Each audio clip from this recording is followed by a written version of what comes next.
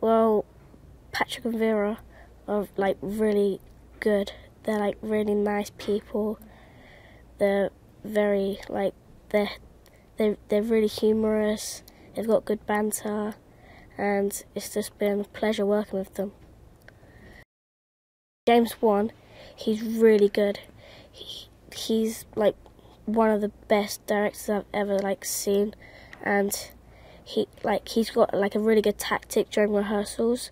He's got this shape in his hands where he sees like what they'll see in the camera, and he goes around in angles and just looks like what he's gonna see with his fingers, like that or something. And I hope it all works out well for him.